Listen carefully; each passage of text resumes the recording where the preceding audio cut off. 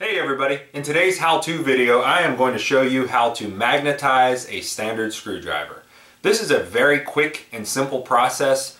It may take 10 or 15 seconds per screwdriver, and once you magnetize them, the magnetic hold lasts for years really.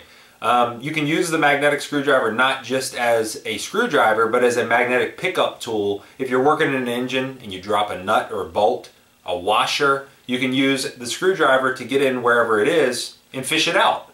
So just sit back and I'll show you how quick and simple of a process this is to do. Okay, so what I do when I want to magnetize a screwdriver, and just to show you that I have not previously magnetized this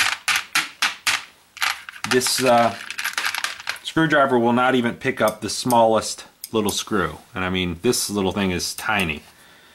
You take your screwdriver and you take a magnetic parts tray. On the back of this will be a round magnet that has a rubber coating over it to prevent it from scratching your paint if you're working on your vehicle.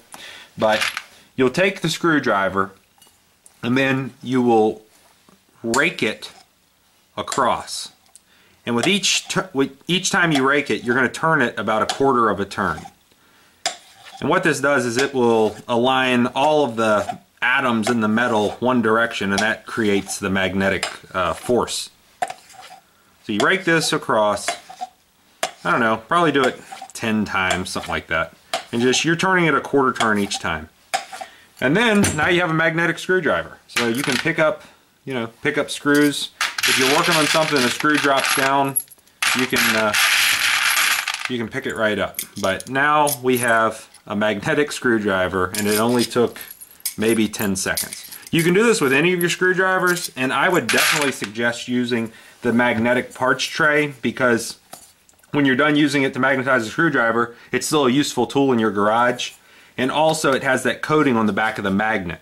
A lot of people will use old magnets from the backs of car stereo speakers, but those are hard metal, and if you have a nice finish on one of your screwdrivers like this Husky Pro, it has a chrome finish, the solid metal rubbing against that will scratch the surface completely up and it'll make it look horrible. Now, if you just have a standard little Craftsman screwdriver, just solid metal, it really probably wouldn't make a big difference, but I just preferred the parts tray method.